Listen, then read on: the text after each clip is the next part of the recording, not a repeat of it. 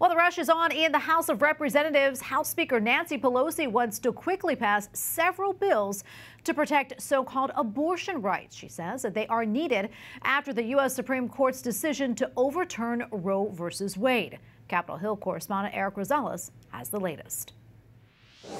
Self-proclaimed Catholic House Speaker Nancy Pelosi told colleagues that lawmakers will once again take up the Women's Health Protection Act, which is essentially abortion on demand. And that's not all. Democrats want to pass a bill that will ensure the privacy of women using health apps to seek abortions in states without protections. And another bill which reiterates women have the constitutional right to travel freely to any state to seek an abortion. In the Senate, the Judiciary Committee took a deeper look at the effects of the justice's decision regarding Roe. Both sides condemned recent attacks on churches and pro-life pregnancy care centers. Threatening justices, pregnancy centers, and churches is not the answer.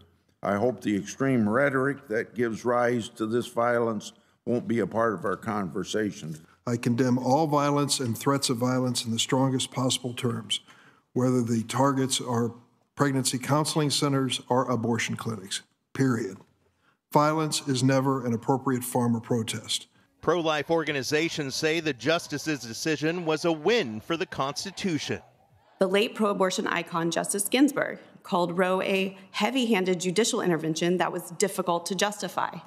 And legally, scientifically, morally, it is.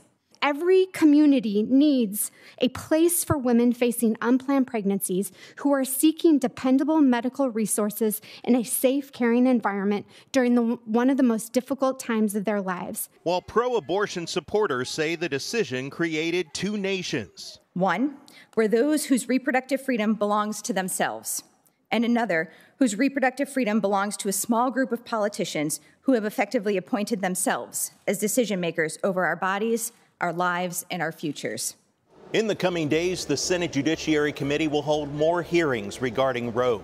Meanwhile, the Democratic National Committee just launched a six-figure ad campaign. They claim that Republicans are trying to outlaw abortion nationwide. At the Capitol, Erik Rosales, EWTN News Nightly.